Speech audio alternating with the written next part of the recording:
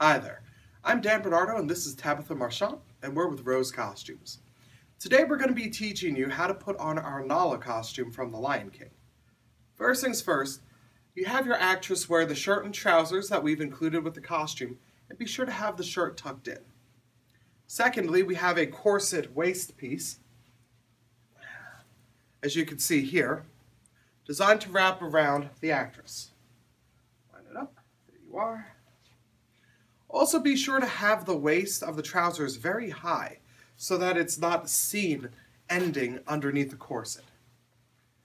The zipper goes on easy, the trim hides the zipper, and you can actually see in the back here we have lacing so that you can tighten it or let it out as you need.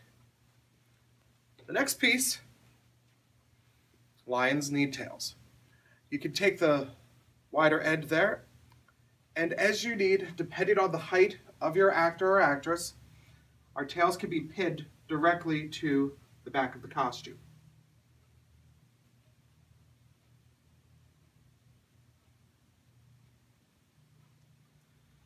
The waist cincher hides it, and the tail remains in place.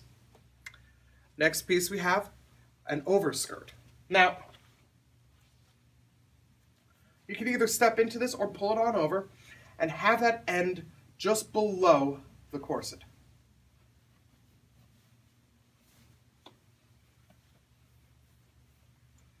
And tuck it underneath, yes.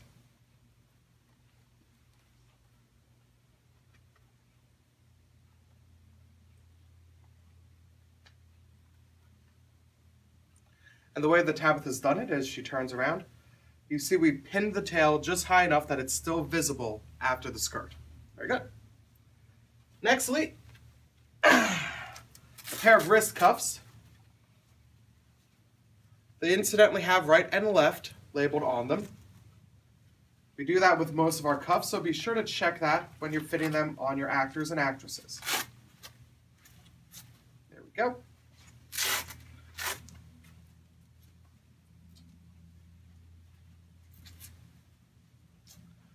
Now we also have a collar to go around the top and hide the seam of the shirt. A simple enough piece. It's got a snap at the base and a tie string at the top. There we go. Tie right there.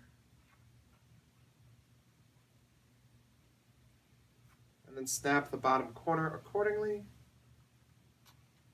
And you can see how that fits just like that. Now the costume's almost complete. The last thing we have is the headpiece.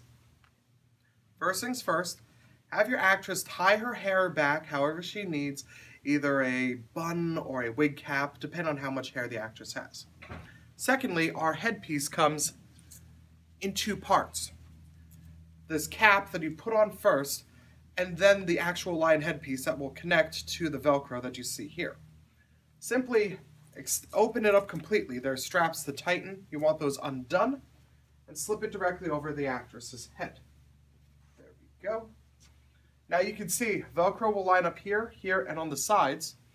The ones here are for the headpiece. The ones on the sides are actually for the tightening straps in the back. Pardon me. You can see these two straps here with elastic and Velcro tabs. The straps are designed to crisscross, so right will come out and go over left. Left will come out and go over right. And you can tighten this as close as you need to fit your actress's head. Make sure it's secure. There we go. Good. We also have a chin strap in case you need extra support. A lot of the dancing can be very physically demanding, and you don't want the headpieces coming loose. There we are. Now that we have it secure, we're ready to put on the headpiece. As you can see here, our Nala headpiece has sections of Velcro that will correspond to the forward forehead and the top of the head.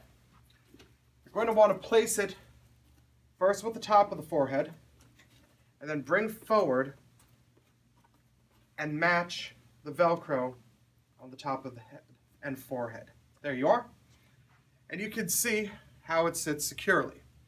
The actress can dance, move in any amount of choreography you need, the headpiece will stay in place. And with that, the illusion is complete. Once again, I'm Dan Bernardo, and this is Tabitha Marchant. Thank you for watching our video.